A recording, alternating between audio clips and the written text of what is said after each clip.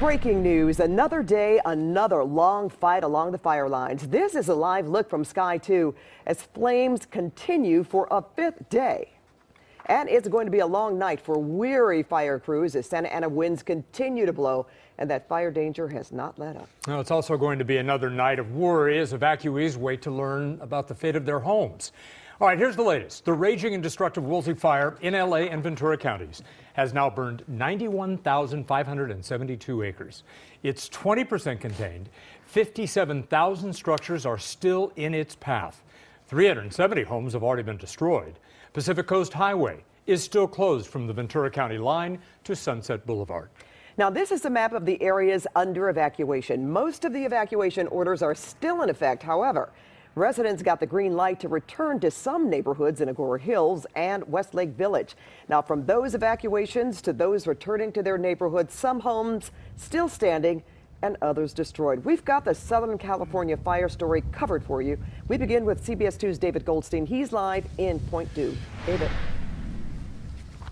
Well, Pat, just in the last couple of minutes, the wind started to pick up here and kicking up this ash into our face. We are at Point Dume here in Malibu. Estimates dozens of homes in this area destroyed, including this one here. You can just see what remains, a couple of fireplaces in what was a multi-million-dollar mansion, according to residents here on the street. As we pan to the left there, someone told us that this person here had a recording studio in their house as well. You can't tell anything that's left here. This is the scenes around town as firefighters are still working. As firefighters continue to put out hot spots all along Malibu, the scenes of destruction are all around. In Point Dume, homes with just chimneys remaining, trucks seemingly melted right on the street, along with garbage cans, now mounds of plastic. Here, dozens of picturesque mansions are charred beyond recognition, but amazingly, some homes were spared. It's fine. Your house made it through? Our house made it, yes.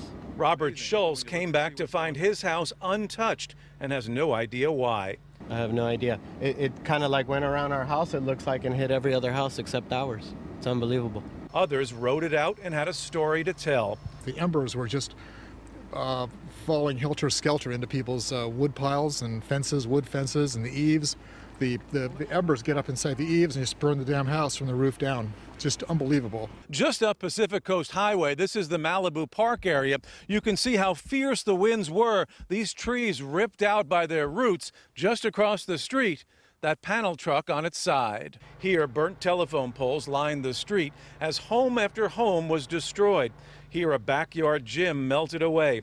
City officials say it'll be a few days at least before residents are allowed back, and the Malibu mayor, who's also a firefighter, understands their concerns. I know that everybody's really frustrated on the outside, and they're trying to get back in, and I understand that. I really do understand all those people that are outside. I know they want to get back in, but there's still some danger here. And you can see what's left of this home here. Now, because of the concerns, Malibu city officials just put out a bulletin a couple of minutes ago. There will be a community meeting tomorrow night at Santa Monica High School at 7 o'clock where they're going to talk about some of the residents' concerns. People here we also talked to say that the water went off and on and off over the weekend and on Friday and Saturday when they were fighting the fires. That's some of the concerns of residents. And also, as we mentioned earlier, PCH still closed, so most of these people have not come back to see what's left of their homes. We're live here in Malibu. I'm David Goldstein, CBS 2 News. All right, thanks, David. So sad. And CBS 2's Stu Mundell continues our team coverage. He's live in Sky 2 over Malibu Creek State Park. Stu? That's right, and this is the first time we've actually got Sky 2 this low where we could actually see the activity happening out here on Las Virgenes. You can see the tunnel right there. This is one of those stubborn hot spots. There was a flare-up earlier this afternoon again, but it continues to burn out here, and this is a spot that they been keeping an eye on. You can see the number of firefighters down there. Now, they actually were hitting this with water just moments ago with their helicopter. Sometimes they're just letting it burn to clear some of that brush, but you can see all that phosgenic out there on the line. Now, this is only one hotspot that we've seen out here in this entire Woolsey Canyon fire. Right now, though, this is a spot where there's a lot of activity. Now they started to put water on it. They really want to put this thing out. Live in Sky 2 over Malibu Creek State Park. I'm Stu Mundell. Back to you two in the studio. All right, thank you, Stu. Well, tonight the city of Calabasas is still off limits to homeowners waiting to learn if their place is still standing. Many who defied the mandatory evacuation order already know. CBS 2's Christine Lazar is live in one neighborhood where several homes have been lost. Christine? Yeah, we believe about 10 homes were lost just on this street, Parkmore. You can see one of the houses behind me here, a total loss, and their next door neighbor also completely destroyed by the fire. I want to walk down here. There's some neighbors who live in this area who have been returning to survey the damage. When you came back in and saw your neighbors' homes, you live just right around the corner. Can you describe what this community is feeling right now? I'm not sure I can describe at this moment. I just came here about 10 minutes ago. And understand that my house was literally saved by one of the neighbors, two of the neighbors that was here and putting the fire off of my roof and his roof. You know, having a house with 4 kids at home and the wife to leave this at 5 a.m. and hearing by 12 o'clock that fire is already burned 4 houses and it's keep moving. It's been few rough days for us. And right now seeing what we're seeing is, it's hard to take in. It's understanding this neighborhood. We live here for 4 years. I built my house here, and it's not easy. But I think that this times the neighbors came together very strongly, and I think we're going to get out of it stronger than before. It's going to take time, and looking on the positive side, we're going to have some new houses in the neighborhoods in a few years from now. So. And I heard from one neighbor, he said that he was on his roof, literally hosing down his roof and hosing down his neighbor's roof. The people who did stay tried very hard to save these homes. Correct, and that neighbor was saving my house. That's what he was talking about. And also had my next door neighbor as well was saving his and his other house while putting the fire behind their house, because those 3 houses kept on going with fire on the flames on the hills, which right above them is the backyards of other neighbors. So people stayed here. It wasn't so smart to do so, but in the end of the day, they became the heroes for us. So. All right, and the firefighters too. Thank you for talking to me. I'm sorry for what has happened to your neighborhood. And before we go, I just want to walk you through this neighborhood so you can see the amount of devastation. Those 2 homes, a loss from this fire. And as we walk up, before it gets too dark, I want you guys to see it's home after home after home. And I know there are a lot of people watching the news right now that they came back into Calabasas. There are still, down the pipeline, there are homes that have burned and fires. And we are experiencing some difficulty, as you can see, with Christine's audio there. We will get back to her when we can. But we're going to tell you about some people in Bell Canyon right now. They're getting a first look at the damage there. They were allowed back in their neighborhoods for a few minutes today. And CBS 2's Dave Lopez is live at the top of a cul-de-sac on Wrangler Lane in Bell Canyon. Dave? A very chilly night. The wind is not as bad as it was at the 4 o'clock hour, but every once in a while it gusts up and it has gotten very, very cold here. And as long as this wind is blowing, that is not good news for anyone who wants to get back here soon. Over my right shoulder, what used to be a home, gorgeous view from the top of Wrangler. The home is gone. It's about 50 feet down into the canyon. And you can just imagine, at the height of this fire, everything you see behind you, ablaze with fire. Oh, pure agony. We watched the neighborhood burn on the news. We did not see our house at the time. And for these people who live in Bell Canyon, it's the last thing they ever thought they'd be doing. Waiting in line. Waiting because the winds haven't died down and there's no electricity in their neighborhoods. They're waiting for a police escort. 10-minute time limit to get whatever you can out of your house. That is, if you have a house still left. Is this something, ma'am? For the Ahmed family, their once beautiful 6,500 square foot home on the end of Marlborough Street, a home where they raised their 2 young daughters now in college. Nothing but memories. I left with the house totally intact, but I left all the doors and open for the fire department because they said we need to be able to get in at any moment. That was Thursday night. And then Friday, late morning, the wind shifted. We're under the impression that it was going to be a save.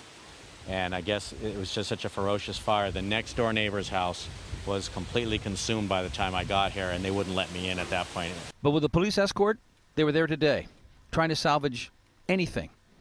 There wasn't anything left. I didn't want to get everything through text anymore. I wanted to be here and get the visceral understanding of what actually happened. Ahmed told me that after the initial shock, he fully intends to rebuild. The owner of this destroyed house, didn't want to go on television, told me that she watched her home burn while watching the news. This woman said she was watching the news, couldn't recognize her house, and then couldn't watch anymore. We watched up to a point and we said, let's go to bed, and so we can think in the morning.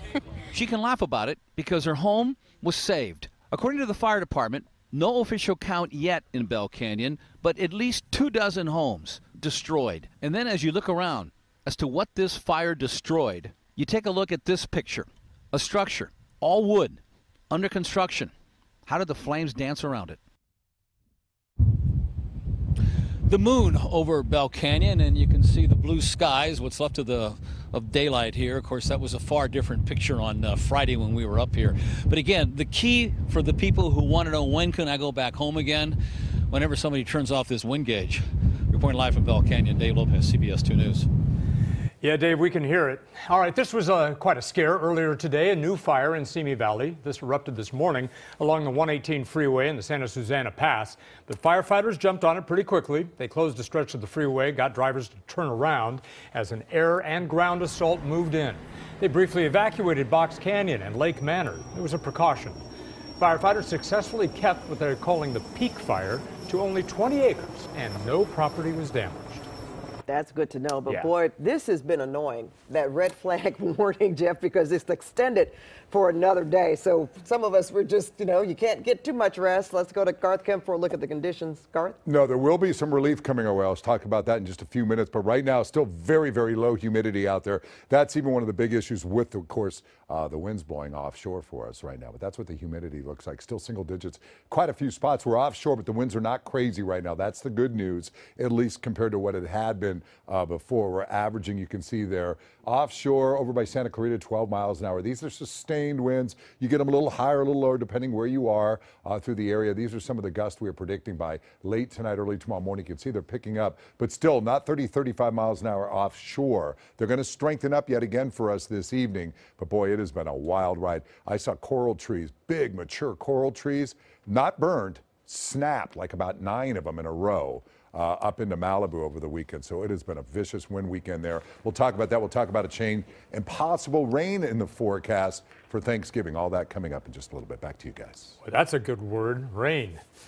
All right, we are compiling videos of neighborhoods on CBSLA.com so you can try to check the status of your home. You'll find the database. It's on our homepage. And a lot of damage and devastation means a lot of people are going to need help. That's why CBS2 and KCAL9 are partnering with the LA Rams and United Way to help those impacted by the Woolsey and Hill fires. And right now, you can donate online by going to CBSLA.com/CBSLA-helps. And then be sure to watch CBS2 and KCAL9 on Wednesday for our live fundraiser starting at 11 a.m. All right, ahead at 5, the loss of a comic book legend. How fans are remembering iconic superhero mastermind and Marvel Comics visionary Stan Lee. Plus, a Malibu wine safari mascot affected by the Woolsey Fire. We'll tell you how Stanley the giraffe is doing tonight. Oh my God, please God, please God. This is terrifying. A local woman surrounded by fire escapes. See her fight for survival.